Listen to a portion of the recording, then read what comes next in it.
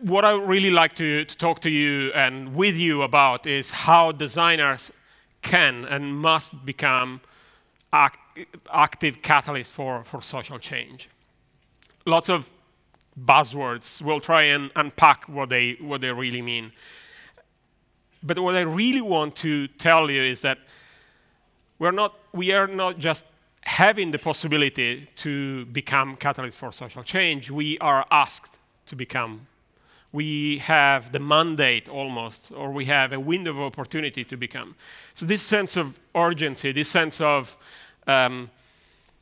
compelling story, the title actually doesn't describe it enough. So let me change the title. It's the first thing that I try to do. Let's change the game a little bit.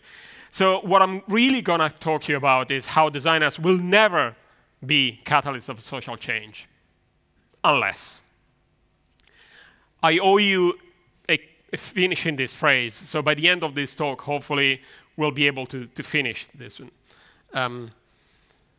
Think about what will that mean for you to complete this phrase. What really will make a difference for you to become a person who attracts and enables and makes things possible so that the projects you make, the things you help design, not only have happy users, not only have something that is more useful, more usable, more engaging, but actually make this incredibly complex life that our users, our communities, our people live, go in a direction that we feel is a better direction for the society at large.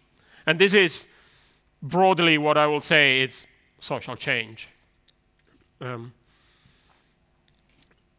The examples that I'm going to tell you about are taken from the work that I have done in the past 7 or 8 years. First, I was working at a web foundation, which is a foundation. It's a non-profit organization that had, and my role was to create training centers and innovation labs in Africa to help create social enterprises. So working with people who consider entrepreneurship as a form of activism to change the way their society acts, their community behaves. I took a few years in a more commercial environment, digging deeper into the education sector at EF, Education First. And in the past 6 months, I moved to Frog, which is, for those of you who don't know, I hope just 2 or 3 of you who don't know what Frog Design is a global design and strategy firm. So as a design studio, I think it's quite interesting, the story and the evolution of Frog Design, not only for the studio itself, but for the design community as a whole. I've seen that pretty much they overlap. So Frog Design started as an industrial design company, founded in '69 by Hartmut Hesslinger, so on and so forth. But really in the '70s and '80s, what Frog Design was doing was create new products and create design languages that were helping running companies like Apple and Sony and Yamaha as successful businesses out of that.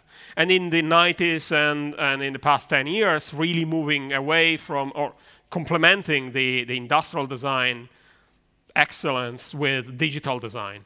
So like any studio that you can think of, we started talking about digital and physical working together to create an experience, to create a service. Now, the interesting bit is that companies like Frog, companies like IDEO or other studios have found themselves in the past 5 years, I will say, working on a completely new set of challenges, on a completely new set of projects that are social at core. And not social in the sense of, not only social in the sense of social connectivity, but social in the sense of society. So you could say that our societal projects, except nobody calls them societal. Everybody calls them social anyway. So projects that we've been running and working with UNICEF or with the GSMA Association really try and tackle how people can improve their lives through the creation of products and services. And this is something that I find particularly interesting because I've seen the design community and the design companies are moving in that direction as well. Take it as almost like as an indication of what is going to happen to the majority of the design firms and studios in the next few years. So I'm going to take some lessons from the work that I've done at the Web Foundation and at Frog, and the work that I have seen hands-on when I was working and when I'm working there.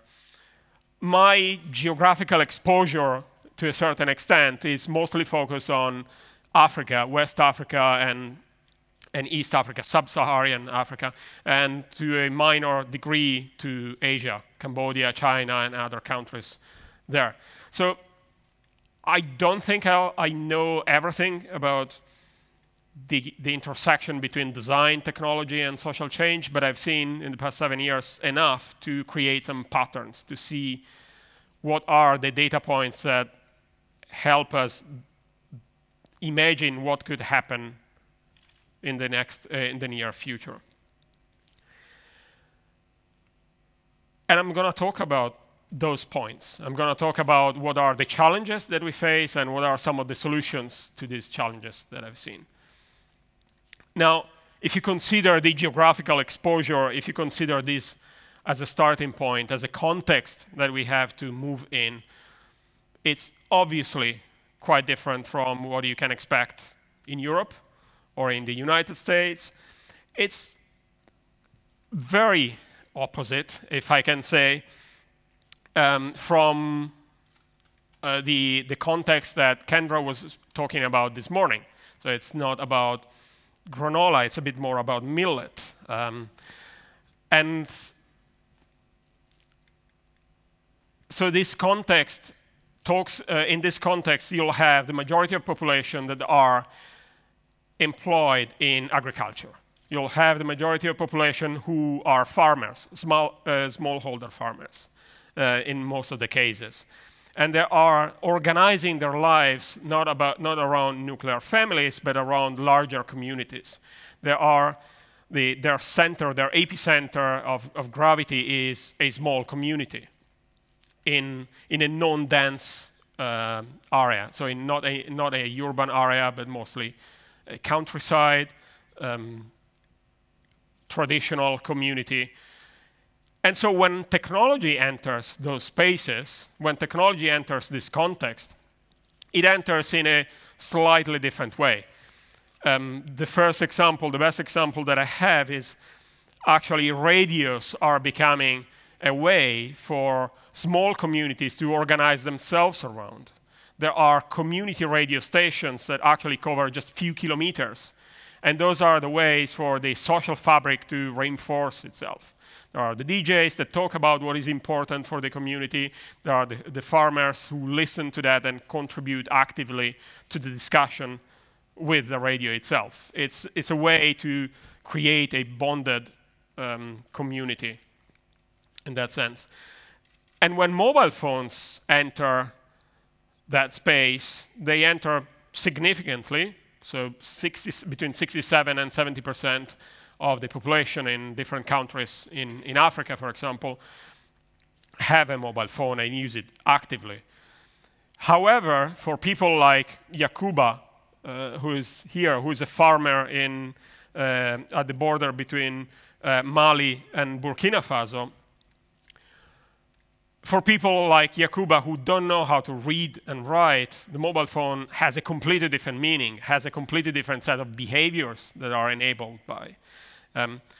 Definitely different from what you can expect your typical smartphone using persona that you think about when you design a new application or a new service.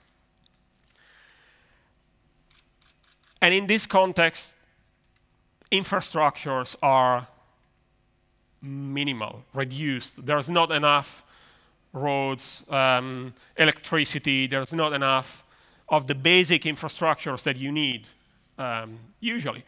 That you consider it as a burden, and it is, but it also means that every type of technology that enters in the space, like portable printers, needs to adapt to a very non-infrastructure-based and mobile life. In this case, we stumbled upon, when we were doing some research, we stumbled upon a photographer who had no intention to create a photography studio, but to actually have a motorcycle and a portable printer and create his own pop-up studio when and where people were needing him. So technology really enables and suffers from the existing conditions that are present. And it's a technology that it's minimal, I will say. You could call it very minimalistic design. I'm not sure if it will count in that direction. But it has to be hackable. It has to be fixable in a sense that it becomes eternal and multi-purpose. It's working. That oil pump was actually working. Not sure about the safety regulations around that, but hey. But that also means that people have the possibility to make technology eternally changing. This is another example from Monrovia, from Liberia.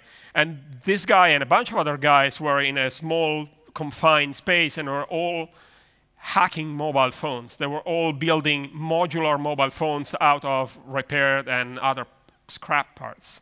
So at the forefront of technology, you have companies like Google and LG who are trying to create modular mobile phones. And here you have a guy who's actually making modular mobile phones and constantly changing them at the requirement of his customers, which I find particularly interesting. And if a technology is successful, it's a technology that has to adapt and take advantage almost of the challenges and the troubles that the society and the users have. The best example, it's a bit old, that I have in mind is of a company called M-Pesa. Now, how many of you are familiar with M-Pesa? Okay, sorry, I cannot see. There are too many lights, but I've seen few raised hands, not the majority. So I'll tell you what it is. M-Pesa is essentially probably the first successful mobile transaction and money company in the world. It started more than 10 years ago, and it released their first product 6-7 years ago. And it allows people to essentially keep their money in an e-wallet. Very, very simple. The way they do it is by going to an agent and giving money there and saving it to their mobile phone, to a special space in the SIM card. And it's successful for many reasons, but the trigger point is that 80% of the population in Kenya don't have a bank account and are not welcome to open a bank account because the transaction costs are way too difficult. The way the banks have structured their products makes it uninviting for the banks and for the consumers to actually have and open a bank account. So there is a space for a new technological product, for a new technical innovations to enter. And it only works if there is a network of agents, so a social element there that allows and enables trust.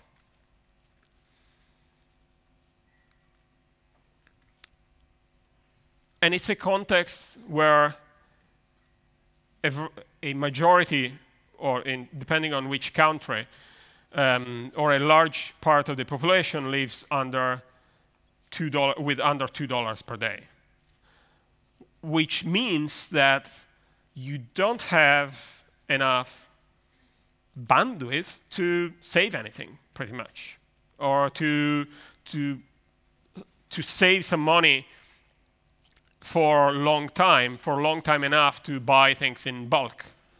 So most of the purchases or the purchasing behaviors are towards small doses of petrol in an absolute vodka bottle, which is, I found particularly awesome, actually. Small doses of cigarettes, small doses of millet and rice, small doses of peanuts, small doses of everything, which, as a consequence, means that you cannot save money or have economies of scale. And that makes poverty a rather expensive situation to be in, paradoxically.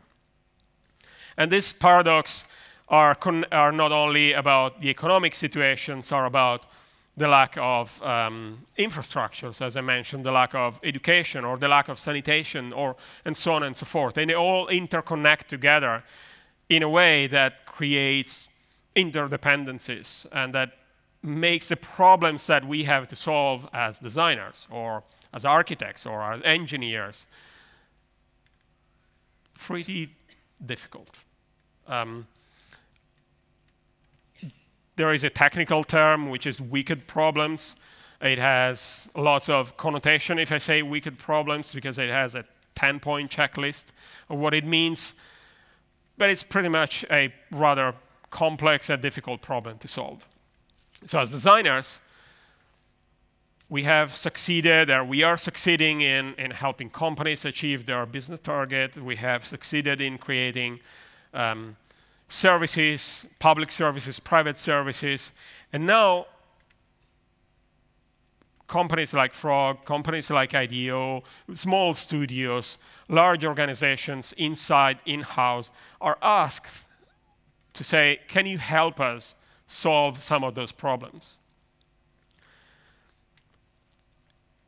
So how do we enter into these pictures as a design community?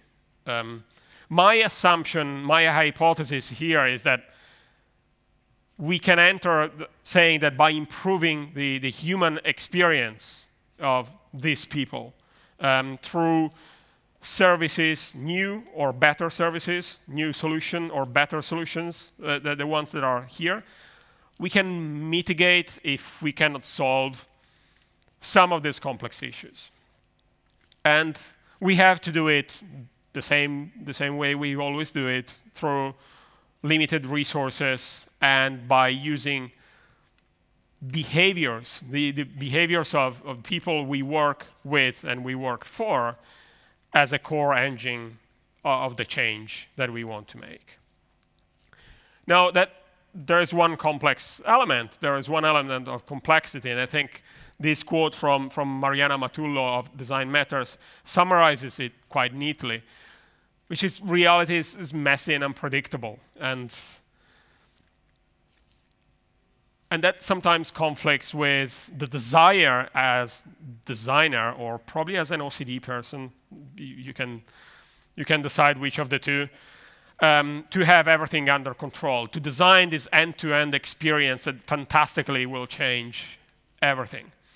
So we have to learn to love ambiguity and to really see that there are no linear paths that will lead to change. And let go this illusion of complete control that we sometimes have at the beginning of a project, or when we start mapping our service blueprint, or when we start using scenarios to describe how perfect the solution will be. Now, this dilemma, control versus ambiguity, I think brings three challenges, and those are the challenges that I want to discuss a bit more in detail today. Luckily, with some challenges, there are also some solutions there, so we'll see some of the solutions. The first challenge is about including people, how we design with people, how we design with the communities that we want to help and have an impact on. How do we design with stakeholders, organizations like UNICEF in the case of Frog, or other organizations that we have been asked to work with and for. The second challenge is about how do we avoid getting lost in the complexity of those problems. there is such a thing as analysis paralysis, and there is a paralysis in getting lost in this incredible amount of complexity. We'll see how we can try and solve that. The third challenge is about how do we really add value and not just execute a task. Because this is one of the points that will make us as designers more or less ready to keep working on this type of challenges. If we keep executing tasks or activities, it will not be enough value. It will not have enough strength to keep working on those. So let's start with the first challenge, the challenge about people. How do we include those people? And I think the starting point is the fact that the scale and the interconnection and the depth of those problems mean that we are no longer, and probably we have never been, but this is super visible, we cannot go alone. Autonomy is a no-go at all. So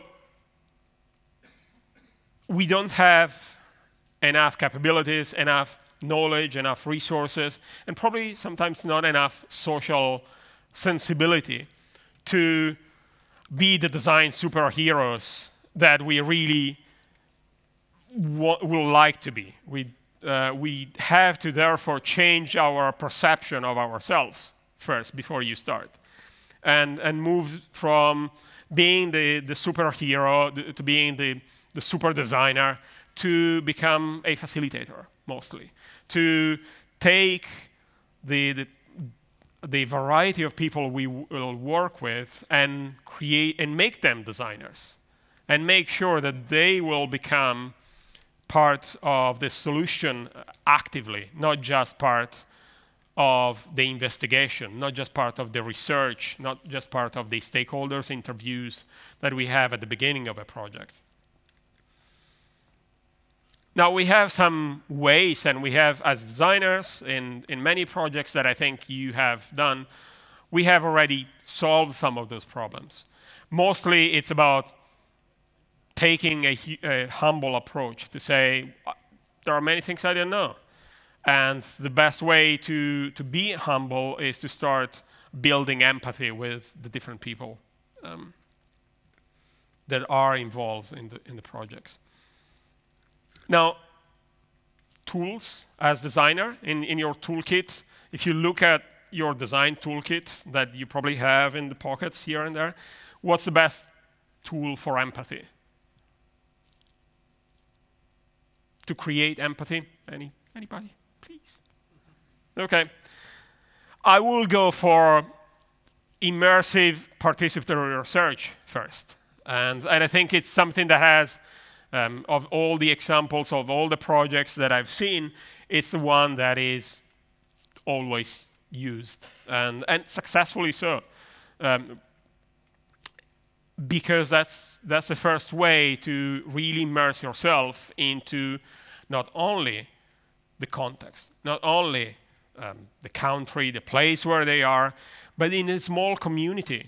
So you start understanding what are the relationships between people. You start understanding what are the challenges in situ, where they are. Now, and it's even better if you start using props and visual supports to help you tease out some more information, to help you, to help the people participating tell a better story about what happened, about what are the challenges that they have. Sometimes the challenges or the problems that you want them to talk about are way too abstract to be talked about. So they have to visualize it. They have to tell a story. And they are way too distant from you to understand them, really, unless they are in a form of a story. So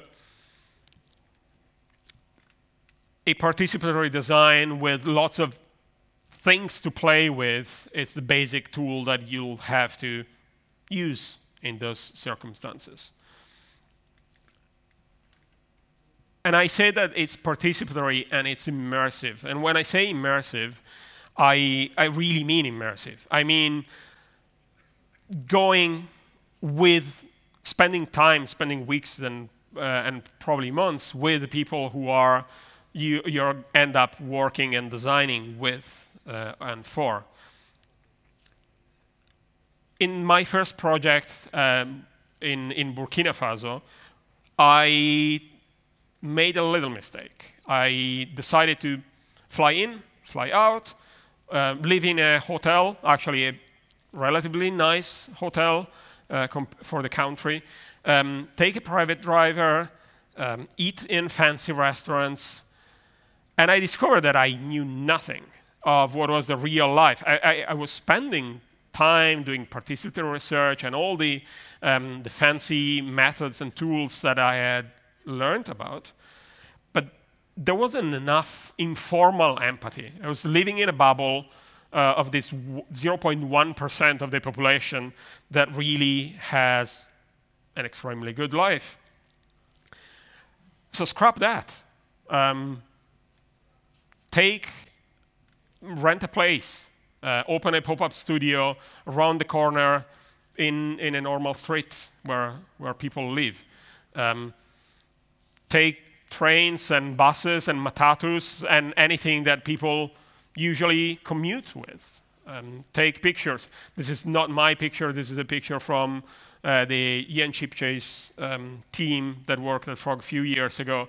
But really, that's the spirit to go for. Negative side, you'll probably have some problems and some cramps at the stomach if you start eating at restaurants that don't take hygiene at the highest standard. Positive side, the project will be much better. Your understanding of the project, your understanding of the challenges will benefit a lot. So cramps for good, in a sense. And doing that, really living and immersing yourself in the context has a good consequence, which is makes you understand the social structure, the social fabric. How do people communicate? How do people avoid conflicts? How do people try and organize themselves? How do they divide labor and so on and so forth? What are the unwritten rules of organization? And this is something that, as designers, we don't consider enough when we do a design project, and especially if the context is completely different from what you are familiar with. It's mandatory. Otherwise, it will fail. It will not succeed.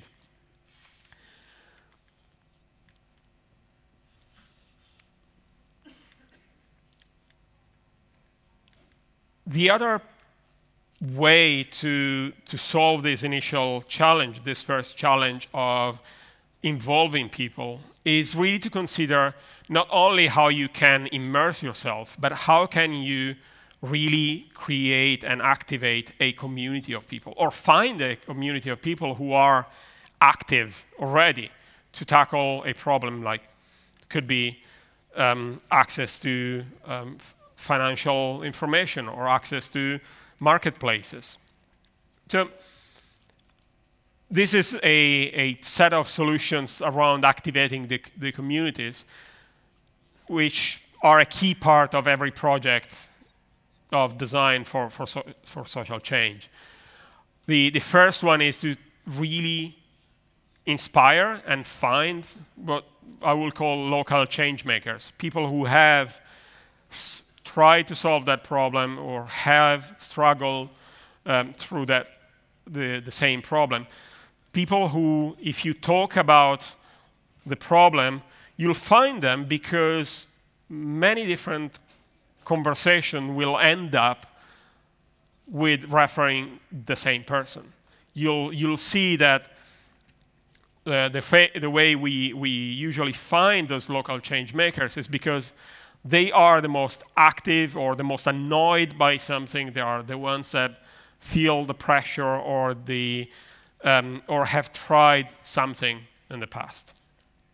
And bring them on board. Start bringing them as local guides, start bringing them as people who are constantly following the project as much as they can. They will become the ones that will continue the work as you disappear, as you go and move to different projects, or as you don't have enough resources anymore to continue working on that project. And the other aspect is that you have to help them remove all the barriers that they have in helping them solve problems. One of the barriers that we found, that we have been told many, many times, is that they don't know what to do. They don't know how to organize things in a way that will move from understanding and discussing about the problem to try and solve them. So few companies, Frog is one, IDEO has done other similar examples, have started building this idea of methods and toolkits for people in the community to become more active participants into that. Frog has the collective action toolkit, which you can download for free. So go on the website. Sorry, end of the promotion. But really what is interesting is not the fact that we have a free toolkit that you can download on the website, but it's the fact that it exists. It's the fact that this has been proven successful to help the local change makers. And what they really needed is very small things to a certain extent. They need to understand what are the areas where they can make a difference, what are the things that they can do to start, for example, interviewing, or to start understanding a bit more about the project, to start mapping it out, to start collecting information, and then to start brainstorming about possible solutions. So it's really about minimizing the confusion and the complexity that they have when they want to move from problem to solution, and be there as a designer and as a facilitator, as I was saying, to support them and to help them in that journey. Which brings us to the second challenge. The second challenge is how to avoid getting lost in this complexity. And I will say that one of the major contributors to this complexity, beside the fact that there are incredibly complex problems and difficult and interconnected with each other, but on top of that, the use of jargon, the use of abstraction, the use of definitions that can be interpreted by different people and different communities in different ways, that adds barrier, that removes the facility to actions. Obviously, non-profit organization and NGO have their own lingo made of capacity building, made of field trips and inclusive capabilities and so on and so forth. And designers, hey, we have our own, we are responsible as well. We have our progressive disclosure, we have our call to action, we have our awareness, we have so on and so forth. And sometimes they don't talk to each other. What does it mean, development? That was the best example that I thought. We had a conversation with a person working in an NGO for 5 minutes. And I was talking about development as a software development, and she was talking about development as a social development. So as you start using different languages, different vocabularies, you have to consider how to translate that.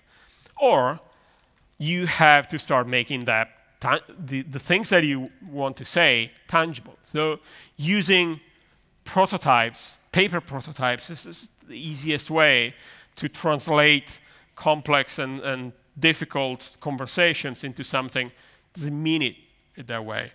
And that starts helping reducing the barrier to entering the conversation to people who will be in the community there. Now, a bit more complex is when you start adding technologies to the conversation. That means that you start bringing platforms that work, and you start asking people to use them.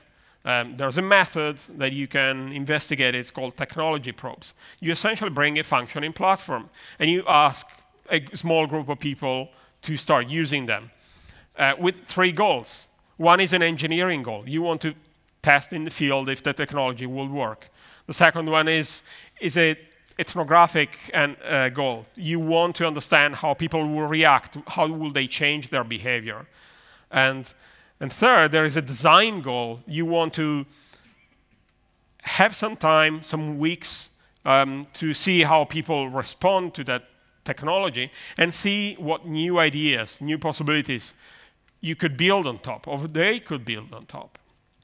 So this is an example that, conscious of time, I will probably skip.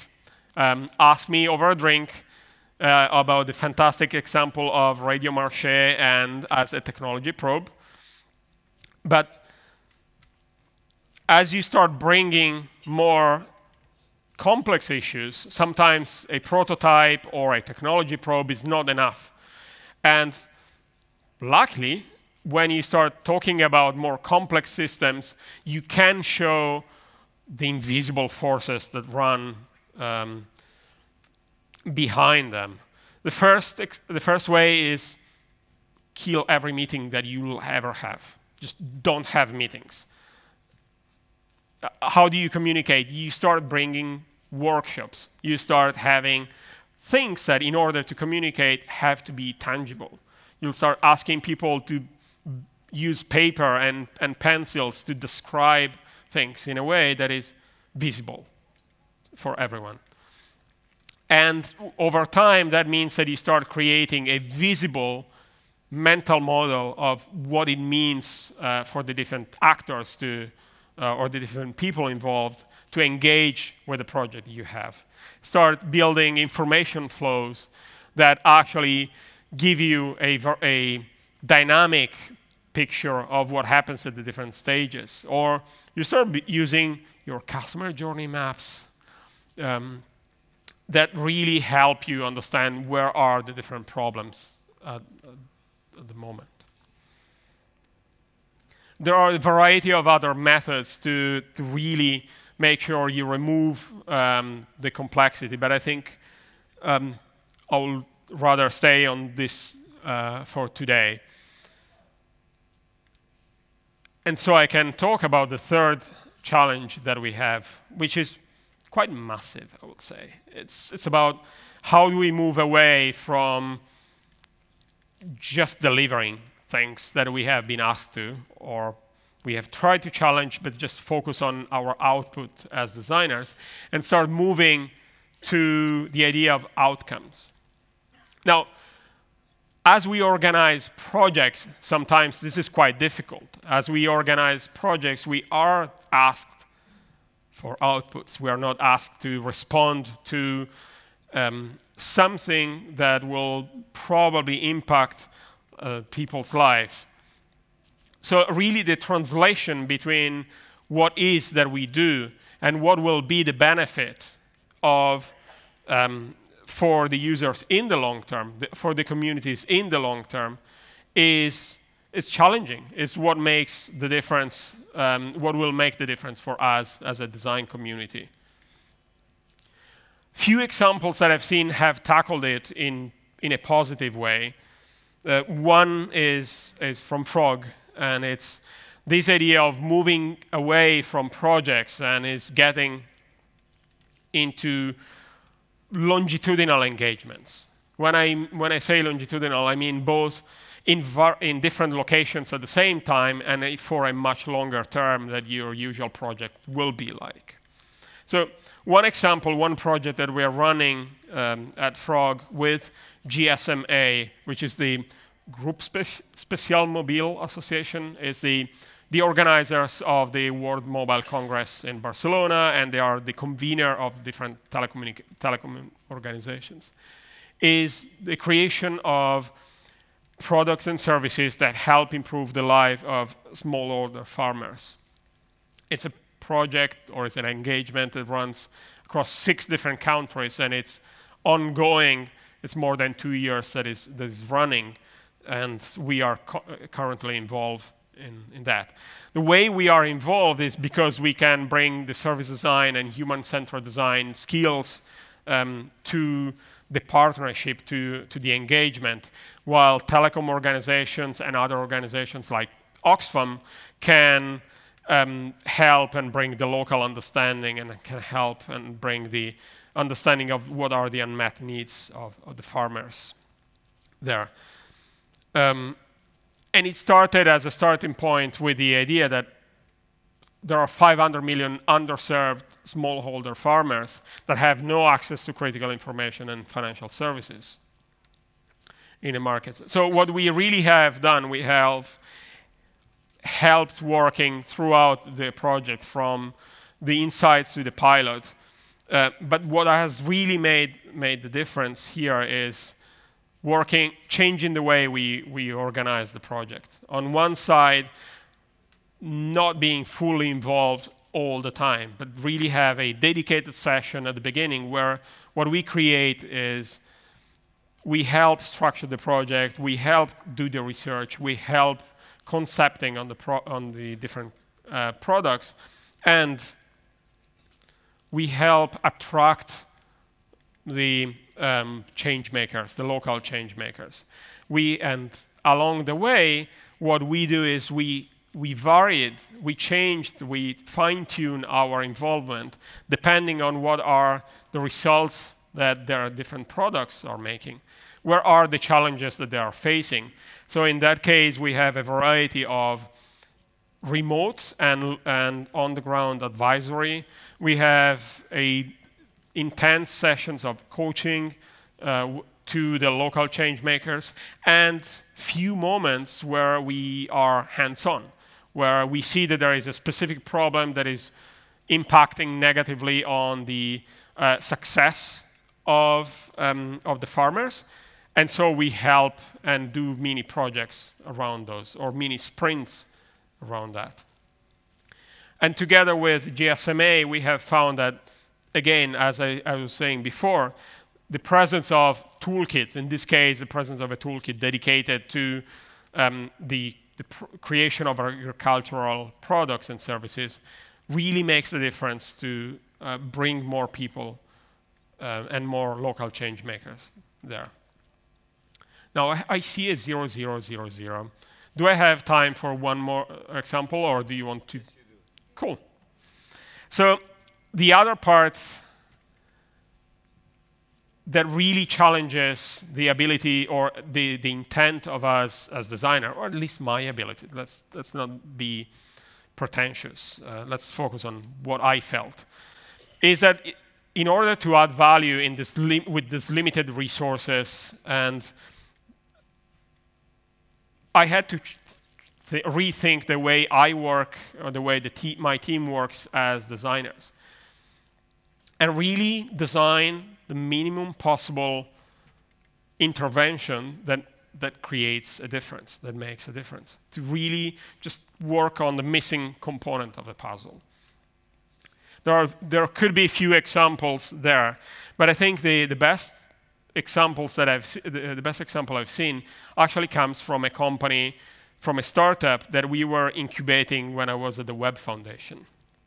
It's called Enisa Education, and what they are an SMS service that act as a virtual tutor and a teacher assistant in Kenya. So for people between 10 and 18-year-old, they can use the service in the classroom or outside of the classroom, first to have some quizzes or question and answers to really validate if they have understood their current lesson, and they can start having feedback from their teachers. So when they are away from the class, when they are away from the moment where the conversation with the teacher will be easier, they can keep the conversation going. And the conversation is facilitated, is triggered first by a series of automated questions and answers. So that removes a little bit of the shyness that some of those students have when facing an authority, when facing a teacher. And the success is demonstrated that they have, I think, 800,000 users and more than 100,000 active users, which means they use it more than 20 times per month, which is quite a good definition of having active users. Now, the case of Enisa is not interesting just because of the product that they are doing, but it's interesting because the product in itself feels small and contained, feels that it's fitting into the environment, into the context. And that's where most of their work has been. On one side, in really understanding what was this social fabric, what were the troubles between teachers and students and student. And on the other side, and creating triggers for that. And on the other side, they have created adaptive systems. So they can create, or they can propose questions and quizzes to the students that are relevant, that are just at the level of difficulty, that are just at the moment when they will need it. And all this crazily complex work makes the product feel smaller and more contained, makes the product fit much better into the context where it goes. Disruptive, I don't know if you can call it disruptive innovation, but I will say that it's a product that has maximum outcome, and all the outcome evaluations, all the impact evaluation are actually super positive in that sense, with a minimum possible intervention. So it's a sort of minimum viable product for social change, if you want. And this is essentially all that I wanted to share with you today. Except I still owe you the continuation of this sentence here. I still owe you, how do we finish this sentence? And there are two answers to that that I think we have talked through during this talk. The first one is that designers will never be catalysts of social change unless we as designers consider these challenges. The first is that we have to consider how to include people in the design effort, stakeholders and the communities. We have to consider how to reduce the complexity and make it visible. And we have to consider how can we add value to the conversation and not just ship products. And the second answer is some of the tools, some of the solutions to these challenges. So as designers, we'll never be catalysts of social change unless we start using open research methods, participatory design, immersive design, ways to contribute, to have more people to contribute. Unless we design a way, a method, a pathway to activate the communities that will take over and that will replace us when we go on a different project. Unless we prototype our way to meaningful solutions. Whether it's paper prototype or technology probes or other ways, it's probably one of the best ways for you as a designer to contribute and become a catalyst of social change. Unless we mentor, we review, we follow, we adapt our programs to really be fitting where are the most difficult problems. Whether they are product problems or community-related problems, we have to change the way and change our understanding of our role. And unless we create minimum interventions that maximize outcome and they try and maximize the impact that we make. And with that, I thank you, and I hope that you have questions over drinks. Thank you very much. Thank you. Hello. Can you tell us whether you have somehow managed to leverage the learnings from the brutally lean economy of small doses to developing products or services in more mature markets? Damn good question. No. The answer is no. I haven't. If I understand your question correctly, what you're asking is, okay, there's this small doses economy that is running, and how can we use this in more mature markets? Yes, in the context of people recognizing that the resources are scarce and that the world is not limitless, etc. And no, I haven't. It's actually a question that I will ask all of you. So I think it's an incredibly powerful question to ask ourselves, is how can we start considering this as a design challenge for ourselves? So if anybody has any answer to this question, the drink and the after party, I think, will be the best moment, or conversations tomorrow. Thank you. Thank you.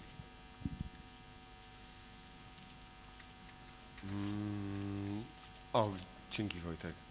So there's, I believe I saw someone there. Okay, I got you. I spotted you there, and you will have the mic in 5, 4, 3, 2, 1. Ignition. Thank you. Thank you very much for this presentation. I really enjoyed it. Though I have a bit difficult question, because Frog is a commercial agency.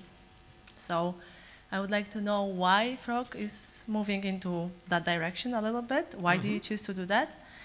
You got too much money? Too much money?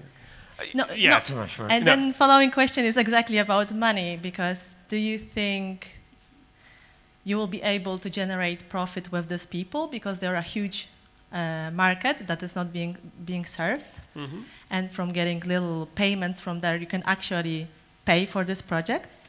This is one way, so going the commercial way. And the second one, or do you plan to use money from charities or governments or UK aid? So for me, this is interesting. How do you plan to do it commercially in the long term?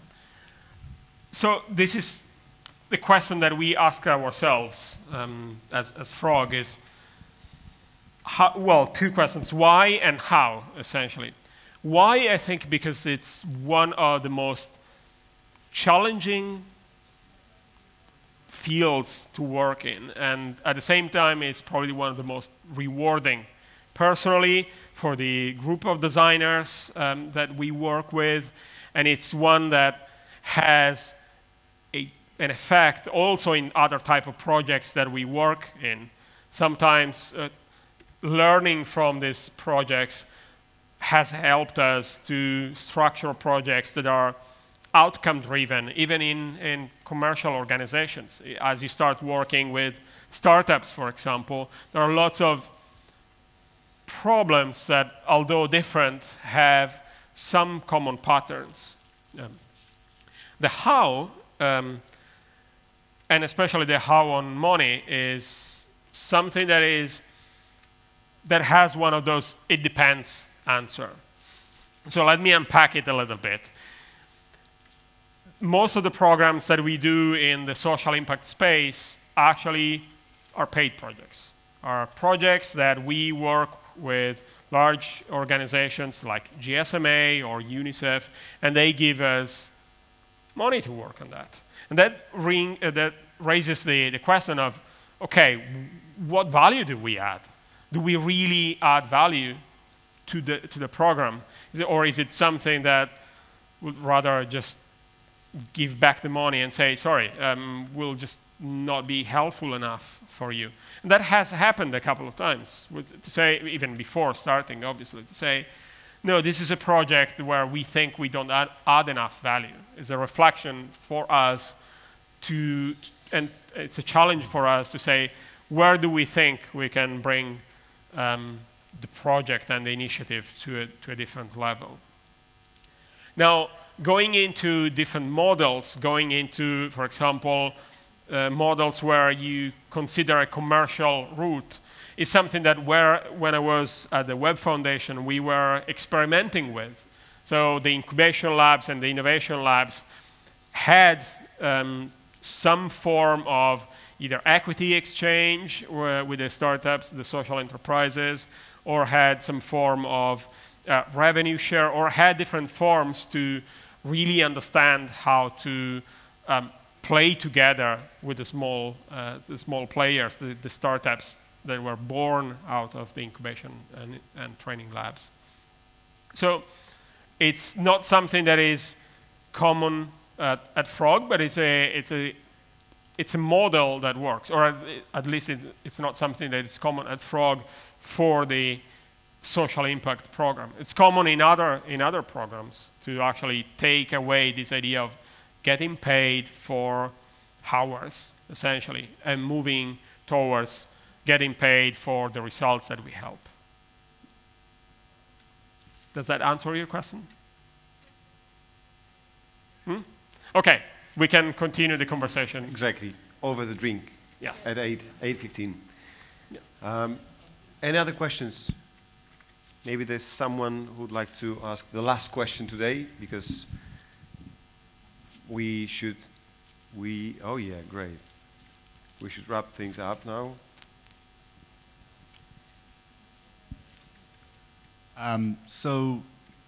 When you're undertaking these large research projects, you don't seem to have much of a goal, which you think is important.